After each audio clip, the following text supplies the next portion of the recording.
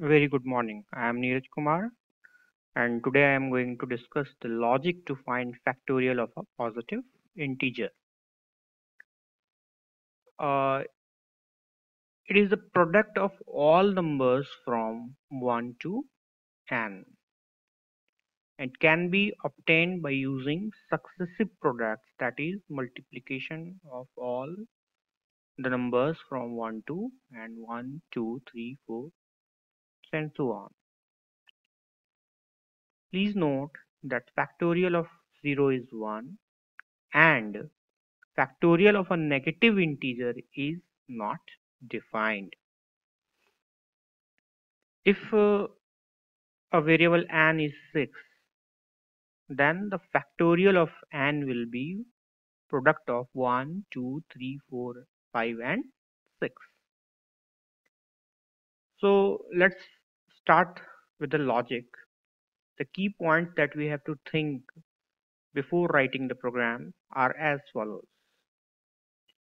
Number one, whether to solve this problem loop is required. What are the variables required for the program, data types of the variable, what should be the initial value of the variable, what should be the test condition,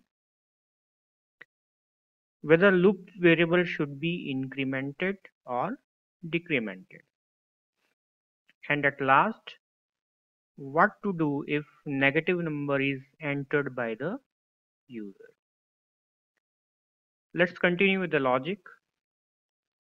The first point is about whether loop is required for the problem or not.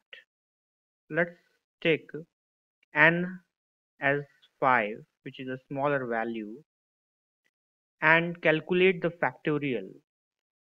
So to calculate the factorial and display it, we have to write printf statement %d 1 multiplied by 2 multiplied by 3 multiplied by 4 and 5. So this will display the factorial of 5. But what if the value of n is increases and it becomes something like 20 or 25?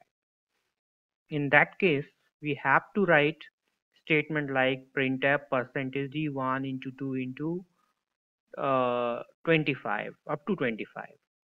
So it is a long statement. So it cannot be considered as a good programming practice. And the other disadvantage of this type of programming is that it will fix the program. That is, if it is written to find factorial of 25, we cannot find factorial of 24 using the same program. This is the bigger disadvantage. So let's think about some better logic. Take a variable I and initialize it with 2. We need another variable to store the result, let's say factorial.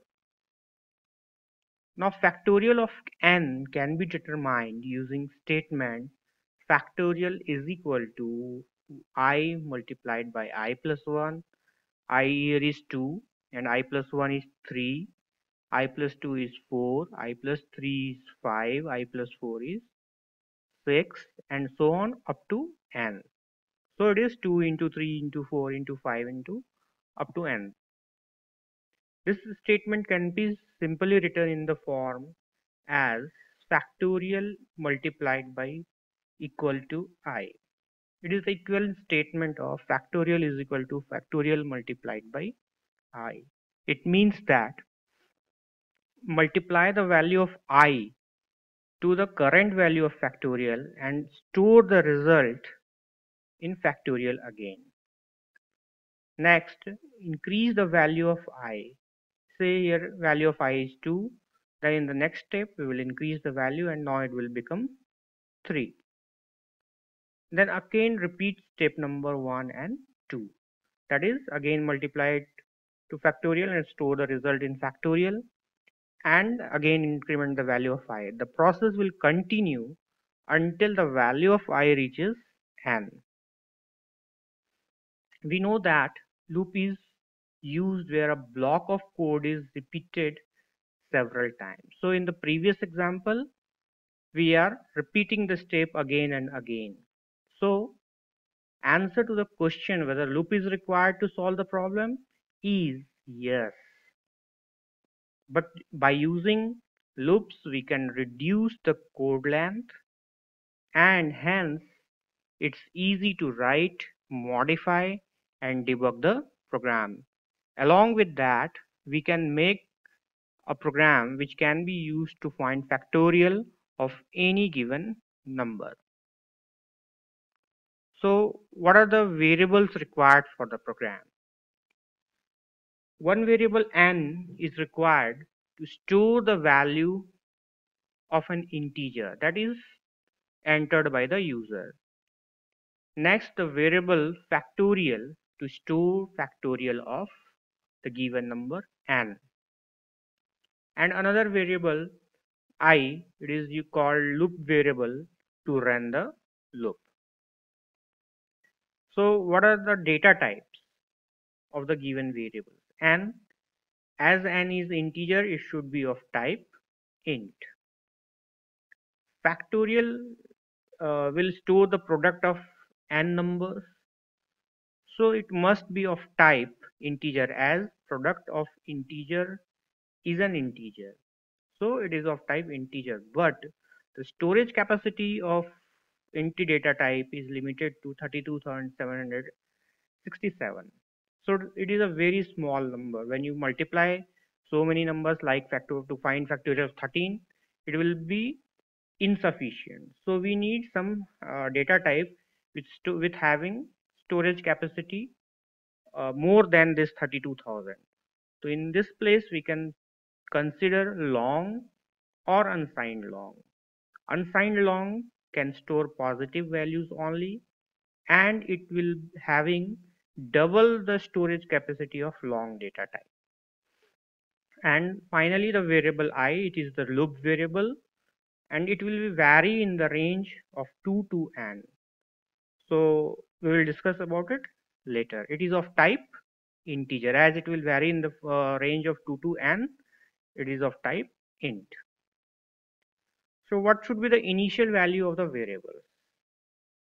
And the input is provided by the user. I, it is initialized with 2. We are initializing it with 2 because uh, factorial is product of all numbers from 1 to n. But multiplying it any number by 1 will result in no change of value. So we are skipping the value 1 and we are taking 2. This will save the time.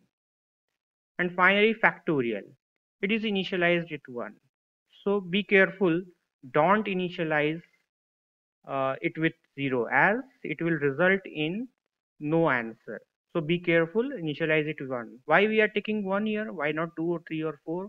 It's because that by multiplying any number by 1, there will be no effect on the result.